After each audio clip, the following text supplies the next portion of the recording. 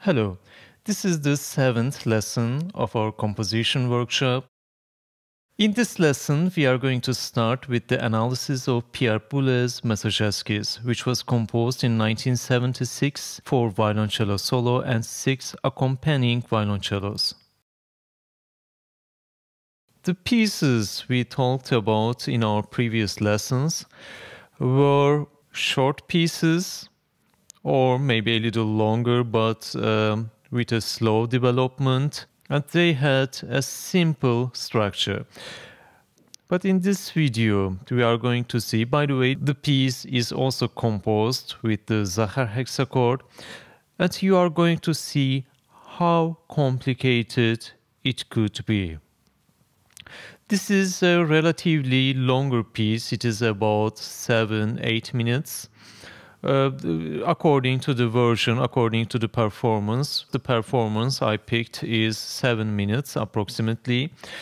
It has very rapid passages. And you will see there's a lot going on in the piece. In my opinion, this is a perfect example of how complicated it could be without losing the coherence. Because it is not a difficult thing to make the things complicated, but it is a difficult thing to create a piece which has a very complicated background and at the same time preserve the coherence, the clarity, the unity within the elements. And this is a perfect example of this. Let's listen to it first and then we are going to talk about it. It is, by the way, impossible to analyze everything in the piece. We have done it in our previous lessons, but in this piece it is not possible. It would take many hours to analyze everything, but it is also not necessary. If you understand the examples I'm going to show you now in this video, the entire piece will be clear for you. So, let's listen to it and then we'll talk about it.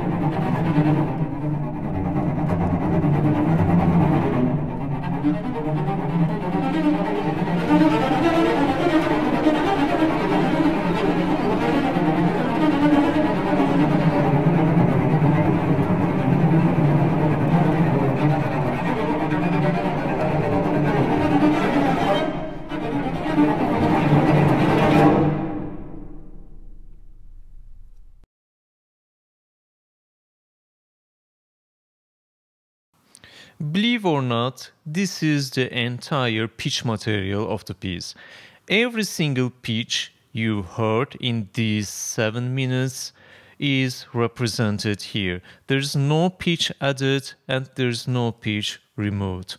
This is the entire pitch material, this is the entire pitch organization, and this is the entire pitch structure of the piece.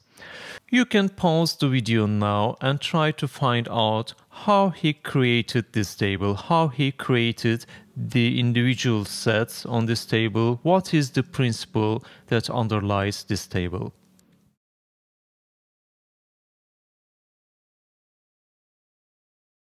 This is our pitch material table, and this is our Zahar hexachord, and this is its inversion. You see, every interval in the Zahar hexachord is inverted. If you compare them, the relation between them is difficult to see, but it will be clear if you look at this table. And you see here, this is by the way, this is the same table as the one that Heinz Holliger used in his piece Chacon. And you see the Zahar hexachord is transposed on the pitches of its own inversion. You can find the intervals of the Zahar hexachord in every stuff. And how he gets this table from this table, the only thing he does is to start every pitch set with E flat. E flat is interestingly diagonally placed in the table, and here every pitch set begins with E flat. For example, the fourth one begins here.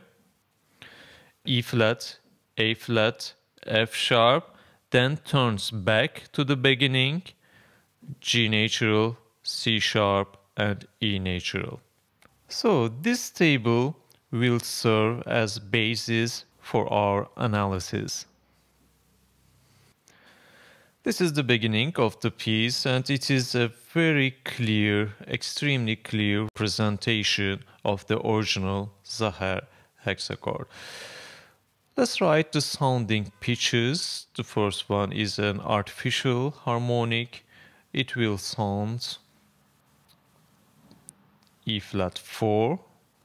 And then we have 5 natural harmonics. Natural, we can understand it from this 0, meaning open string. The first one will sound here, the second one, excuse me, and this will sound C4, and then we hear the fourth overtone of G string. It will sound here. This is the fifth overtone of A string. It will sound here. And finally, the third overtone of D will sound here.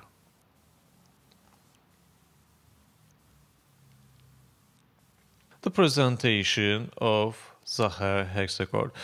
And what do the other violoncelli do? They do the following. They sustain the pitches which were introduced by the solo violoncello. E flat as artificial harmonic, and you see E flat in the first violoncello, first accompanying violoncello, and then A, C, and so forth. The same harmonics are sustained by the accompanying violoncellos. And at the end we hear the Zaher hexachord as a chord, and it is sustained. In the following system, we have in the solo violoncello some phrases. Each phrase ends with a fermata here. And in the accompanying violoncellos, we hear the Zaher hexachord. It is sustained until that point.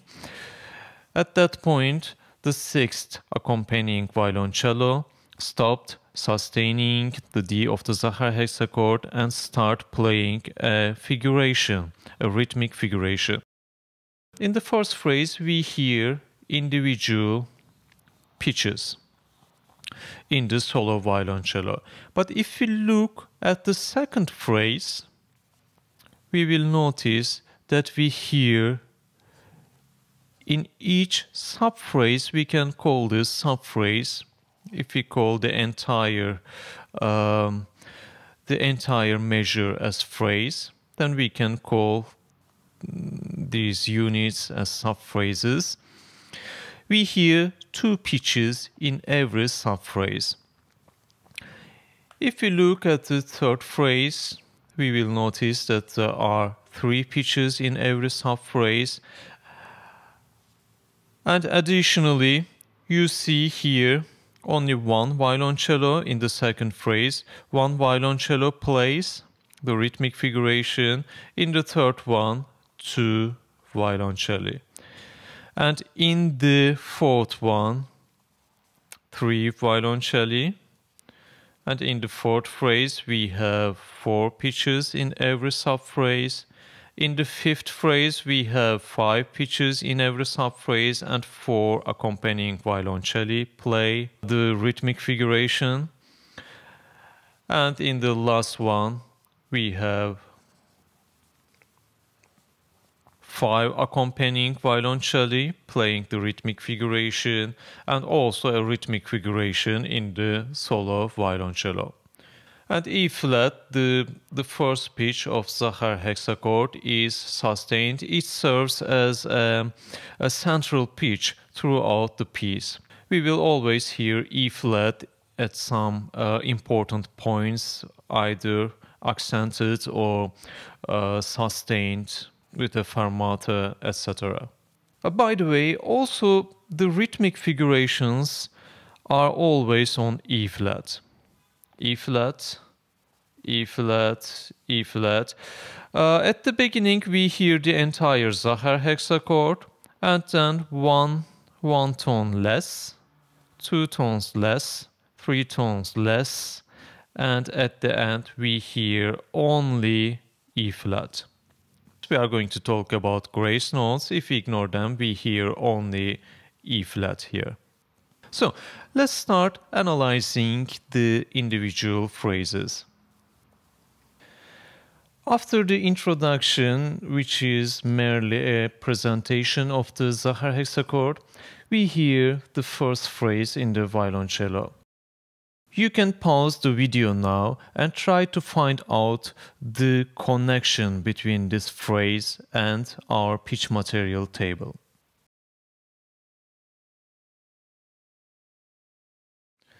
If we look at the pitches of the phrase, notice this is tenor clef, E flat, F sharp, F natural, B flat, A flat, and A as natural harmonic. We will find this order in our table in the second set with some enharmonic respellings. E flat, G flat is spelled as F sharp in the score, F natural, B flat, A flat, and A. We are going to see that the second set on our table will be the beginning point for the following phrases. As I said, in the second phrase we hear 2 pitches in every unit, in every subphrase.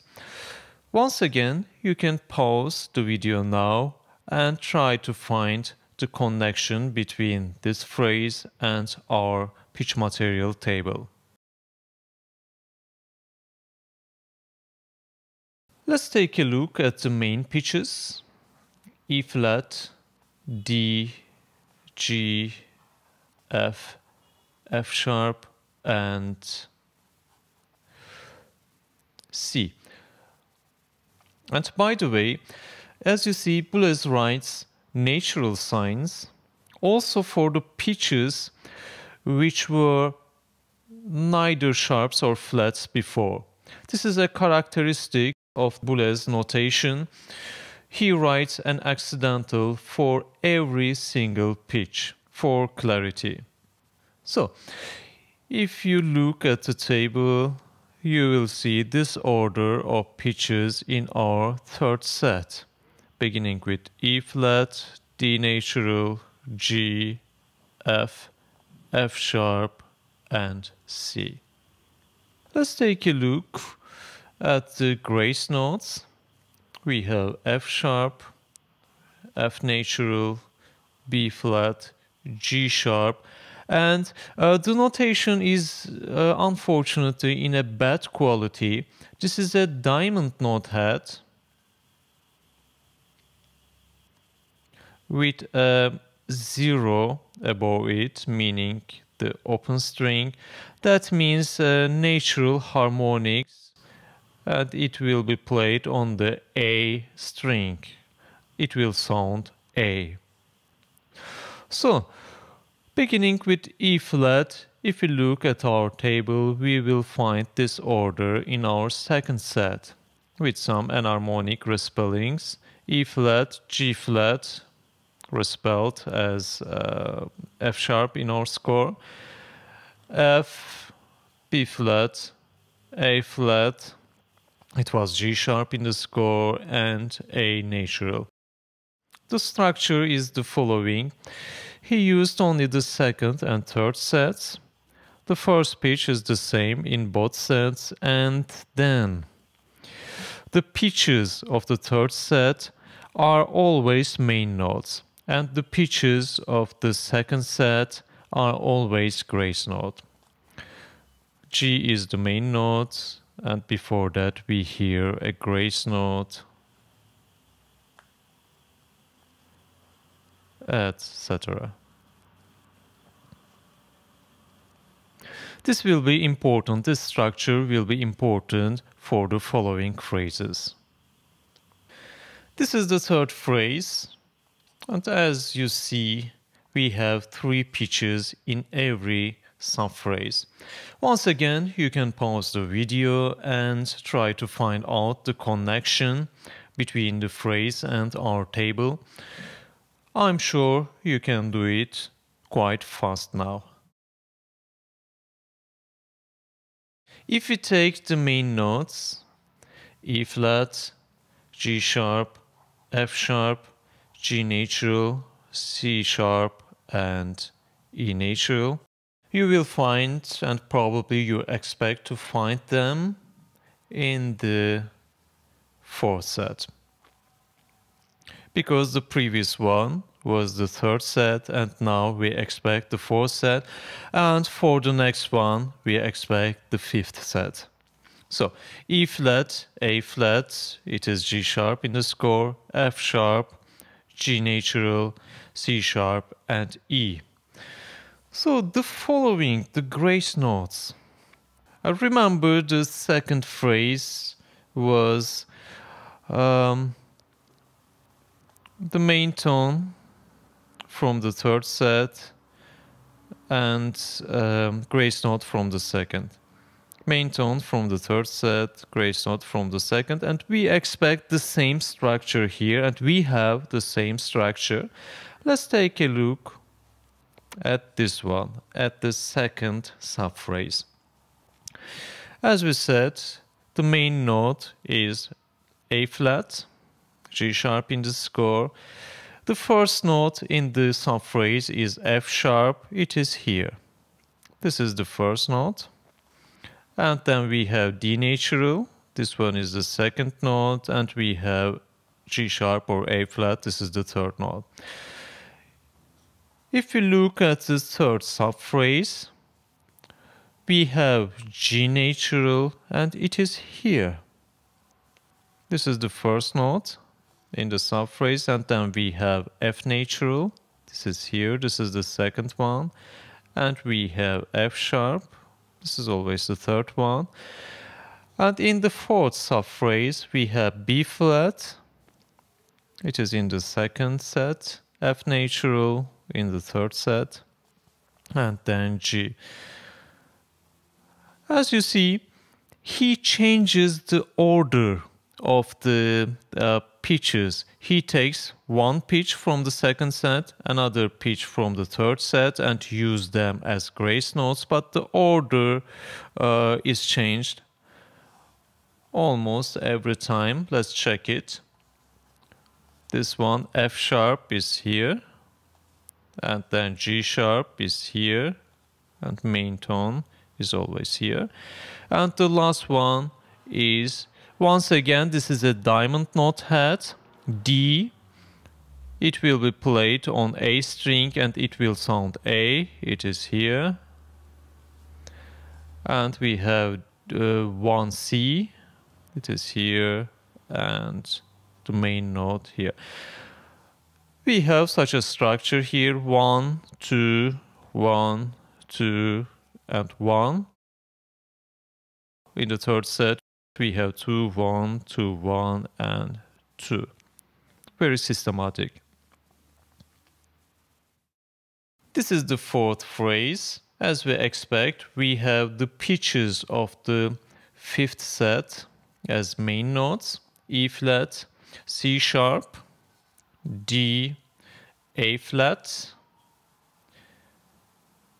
B natural, it changed to F clef, and then again to tenor clef, B flat at the end.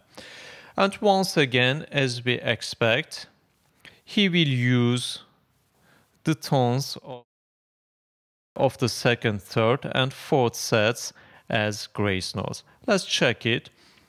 We have D natural, it is here, this is the first tone. If you take a look at this one, G sharp and F sharp. The next one, we have F natural, then we have G, then we have F sharp. Let's take this one. It begins with F natural, this is the first one, and then second one, and the third one.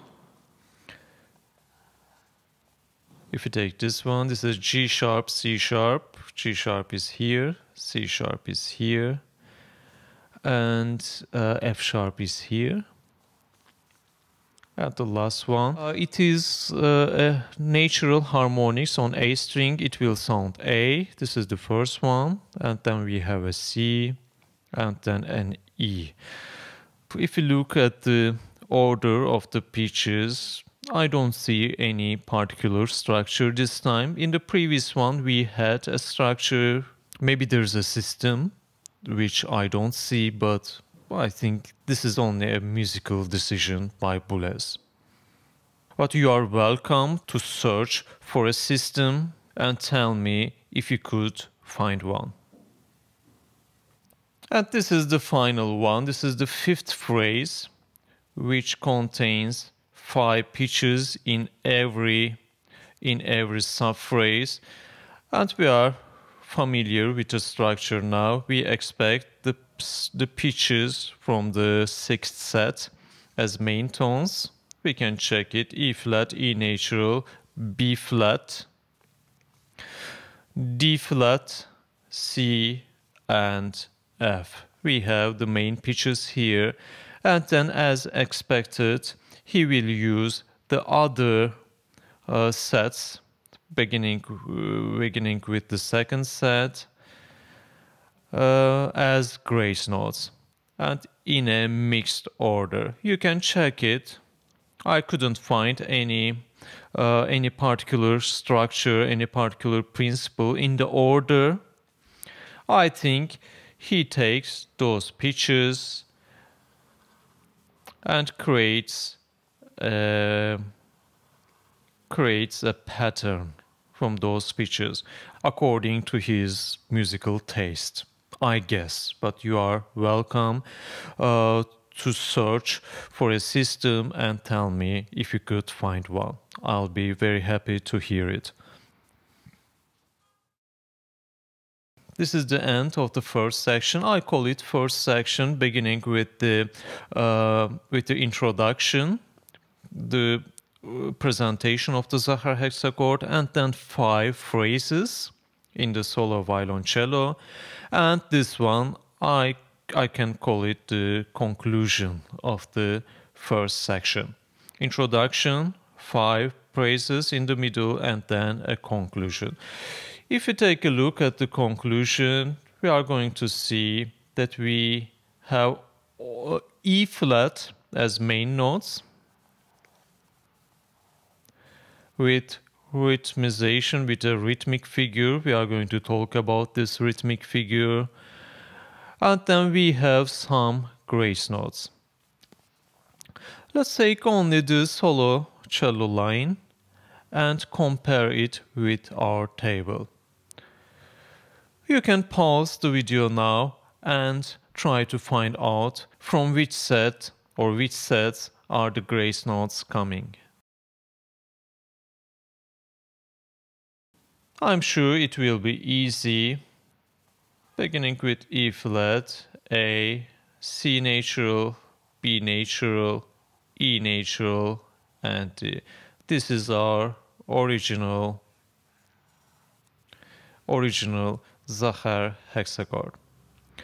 If you take a look at the other violoncello parts,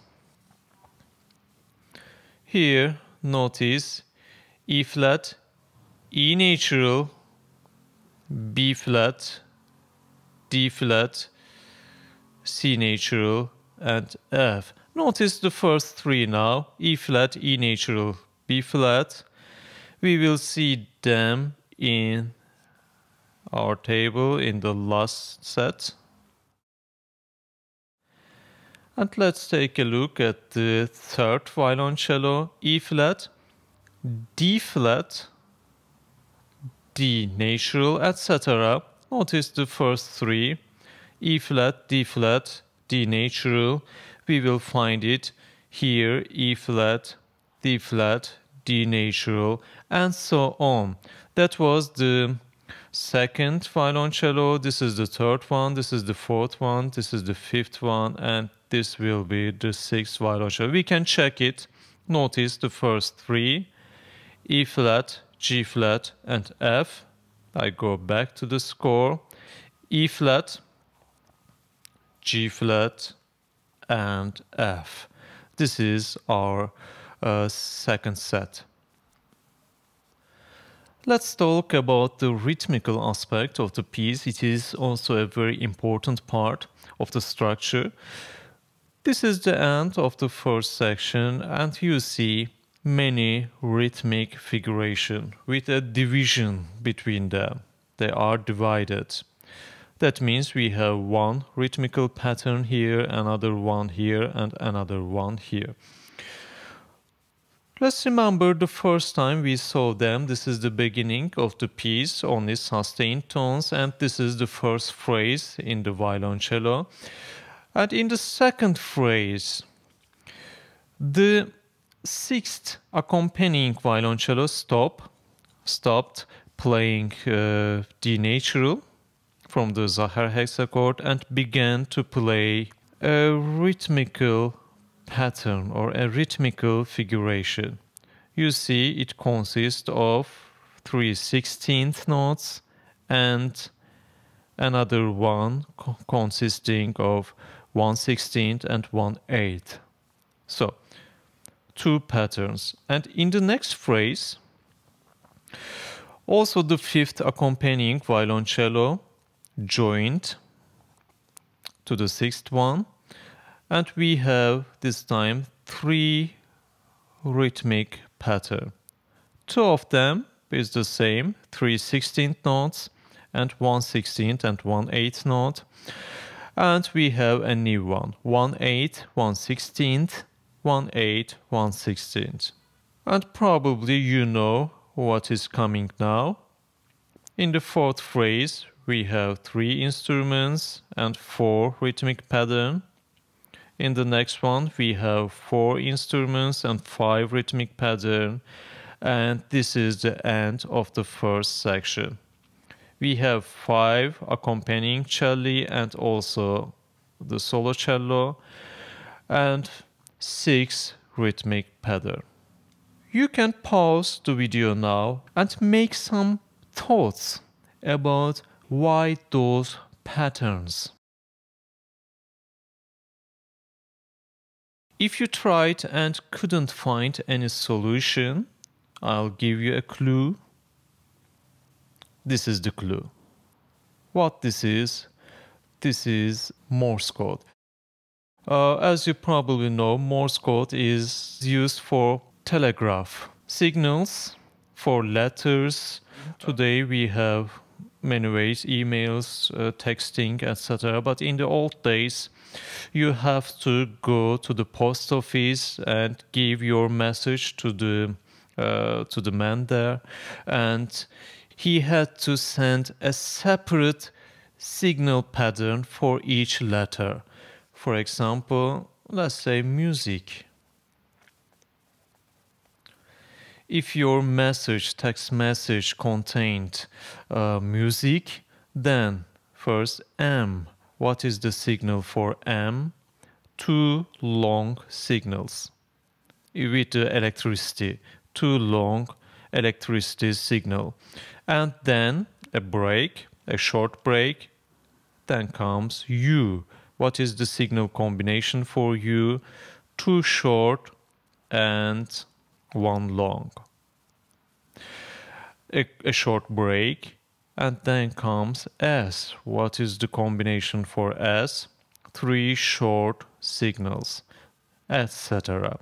That was the method which was used in telegraph communication. And now back to our excerpt.